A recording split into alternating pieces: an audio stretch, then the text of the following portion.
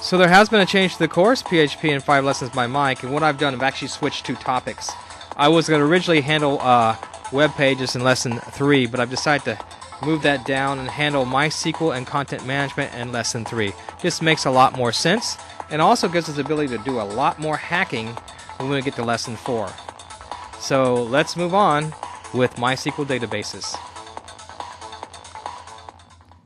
So we're going to use this as an introduction to phpMyAdmin. Then the next series of lessons will be over using MySQL and connecting that to Flash Builder and how MySQL works with PHP.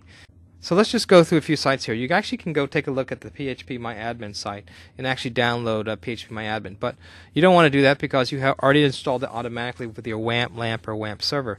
Now what is phpMyAdmin? It is a graphical interface that allows you to work with databases. As a matter of fact, it changed my life when it came to working with databases because the way I learned to use databases basically was from the command prompt, and that just wasn't working for me. But I have this beautiful interface that does it all for you. It's just fantastic, and I suggest that you get very familiar with it, work with it in your development environment. But what I am telling you is don't put it on your production machine. Because if you put it on your production machine and someone accesses it, they'll have the passwords to all your databases. And then you're sunk because they can go in there and encrypt and change those passwords. And you may lose tons and tons of data, not counting the havoc that can be wreaked upon any business or contract that you might have with somebody. So here's a precaution. Just keep it in mind. But we'll definitely use phpMyAdmin in the development environment, not your production machine. Okay? With that said, let's move on to phpMyAdmin. So if you don't have phpMyAdmin, you can actually go and download it from www.phpMyAdmin.net. And when you do that, there is an installation process you need to go through. There is an installation script. But since we've already got it automatically with WAMP or MAMP or LAMP, we're just going to go with that. So the next thing I want you to do is go ahead and download WordPress, because we're going to unzip it and install it in PHP Eclipse. So just go to www.wordpress.org and download the WordPress download. And when you do, we're going to unzip it and work with it. Now, WordPress is an extremely popular PHP blog. I have one as well for my professional paper vision site. And we're going to actually learn how to hack it in the future. That'll be in Lesson 4. And how to build a Flash interface to the PHP WordPress, just as we've been doing in previous lessons. But that's going to take a little bit more work, so it's actually easier to start with databases. So we're going to start with databasing right now. So go ahead and download WordPress, and then what I want you to do, I want you to unzip it. So once you've downloaded WordPress, go ahead and unzip it, and in the unzip file you'll find another WordPress folder, and in that are all the WordPress PHP files. So just go ahead and copy that file right there and paste it right into PHP Eclipse. And bring PHP Eclipse over here, and we're just going to drop it right into Lesson 3 and hit paste. And so you can work with it just like you would work on any server. And we're going to first of all check it for errors, and then we're going to install it. Now you're going to say, check it for errors, shouldn't it be perfect? It's not. We're going to find some errors here, and the reason being is that it wasn't developed in Eclipse, right? Okay. So WordPress has been placed into Lesson 3 of PHP, and we have some errors, as I said, so we're going to track those errors down. And that's how great Eclipse is. It just takes you right to where the error is. Can you imagine if you didn't have something like this, how long it would take to find that error? And I see I've got a little arrow right here. Let's go ahead and just click on that. And I don't like that, so let's just delete it. Ta-da, and save. And the error goes away. Ta-da! All right, let's go ahead and find another error. And you see there is still yet another error. So let's go along here and find that error. Is in WP includes, and let's go down to the error. And there it is right there in functions. Let's click on that. And come over here to my little bar on the side and click on my little error bar there. It takes me there. And let me find that again. Click on it. And there's the error. Let's highlight that and just delete it. And let's save that. And then all our errors are gone. So at this point, in order to install WordPress, you've got to have a database for it to talk to. Before we do that, just take a look. There's a number of other popular PHP applications I have here. I have DokuWiki, I have Drupal, I have MediaWiki, I have PMWiki, I have TikiWiki, and WordPress as well. All these very popular applications can be opened up and worked with. And sometimes there's source code in here that you can actually take from place to place. And so this whole modularity thing is what we're trying to get into. There's some work that needs to be done here because a lot of this is written in procedure language, not in classes, but we'll fix that. But say, for example, you needed a multiple uploader. Well, guess what? DokuWiki already has one in it. Open it up. And right here in the libraries folder in the file is a Flash-based multi-uploading system. So if you needed that, you could actually grab that code and just take it into whatever application you want, hook it up, and you have a multiple uploader. And we will be building uploaders in this upcoming series. So at this point, we do want to install WordPress, but WordPress has to have a database to talk to. So let's create a database using phpMyAdmin.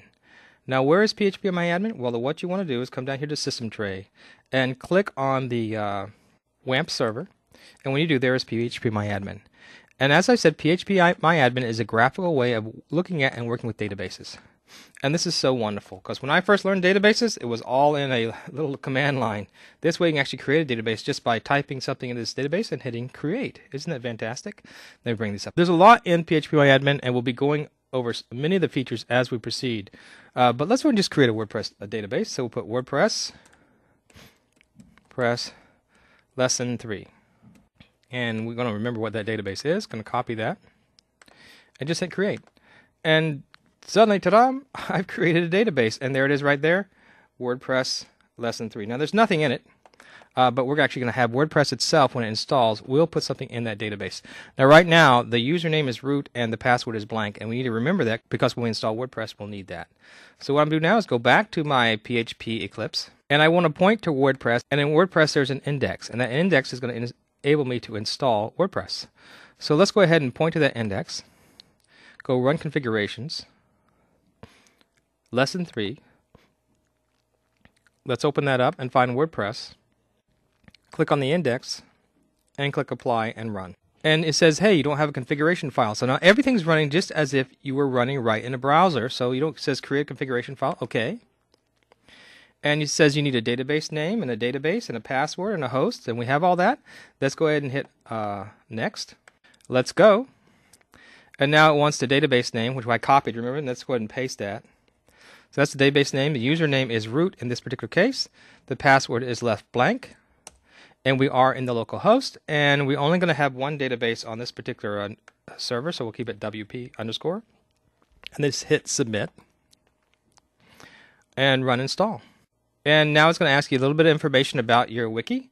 And we'll go PHP lesson 3 wiki. Here's the admin username. You're going to type a password in. Let's just put 1234. And it's telling you if it's strong or weak. And this is basically just so we can actually do a test here. 1234. And you wouldn't want to use that password, of course, in your email. livelym1@knights.ucf.edu. So if you ever have a contract you need help with, hey, send me a line. So install WordPress, and you're done. And we're going to go ahead and log in. And remember, it was admin, and our password was 1234. I'll go ahead and log in. Never use that password, by the way. We're just using this for ease of use. And I'm writing WordPress. Very powerful. And now I'm running WordPress inside of my WAMP server. And this is so significant that we can do this. Now, let me make something real clear. When it comes to educational applications, everything is about interface. But you have two interfaces that you're working with here. You've got a user interface, that's what your students will see, and you have an admin interface, that's what you'll interface with. And so what we're going to concentrate is on that user interface, using these already made applications to create a Flash Builder interface that is dynamic and good looking.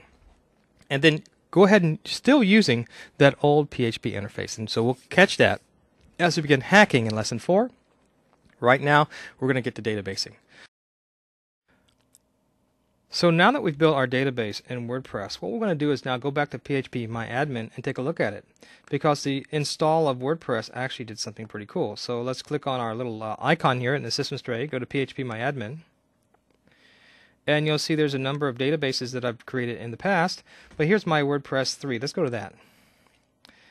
And suddenly we see all these incredible tables that have been created for us. Yes, WordPress brought all those tables in. And what you can do with phpMyAdmin is significant, and it works really well in development environment. And that you can actually surf these tables, you can browse them and see how they were built. And let's just click on one, for example, see if there's anything in it. And we're going to go to Browse. And right now there's nothing in that table. But as I interact with my application, I can start using this database phpMyAdmin to check to see if the input was correct, if things were being outputted, if my database is acting the way it should be, and actually use it to tap in and look at SQL commands. Because if you take a look, each time you run a command in phpMyAdmin, it actually prints out the SQL language that was used to do that. So we're going to really have a lot of fun with phpMyAdmin. This is only a short introduction. We're going to be doing a lot with it. And just one more point about phpMyAdmin is once you've created a database with all that data in it, you can actually come up here to export and export all that wonderful data into a MySQL database again and put it up on another server. And at this point, let's go ahead and review what we've learned in this lesson. We talked a little bit about phpMyAdmin, which we'll do a lot more in the future. We downloaded the WordPress zip and unzipped it. We placed that WordPress application in our PHP Eclipse. We created a database for it using phpMyAdmin, and then we installed it. So we got a lot of cool things ahead of us, and next time we're going to start databasing 101. Hey, thanks for listening. This is Mike Lively.